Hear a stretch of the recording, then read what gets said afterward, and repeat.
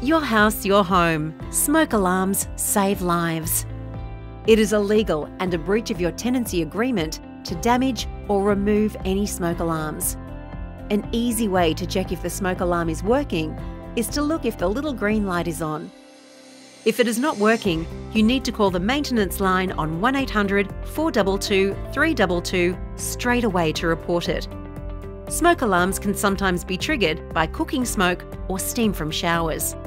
This can be prevented by ensuring there is enough ventilation when cooking, showering or smoking. Every smoke alarm is inspected and checked each year by our contractor, and arrangements will be made with you to organise this. Please ensure you provide access to the contractor, as this inspection is required by law and will ensure each smoke alarm is working properly. If you do not grant access or keep to your appointment, we may take further action to get access to your home for this important check. If your smoke alarm goes off and you smell smoke, everyone should leave the property immediately. Once outside and in a safe area, phone 000 and report the fire.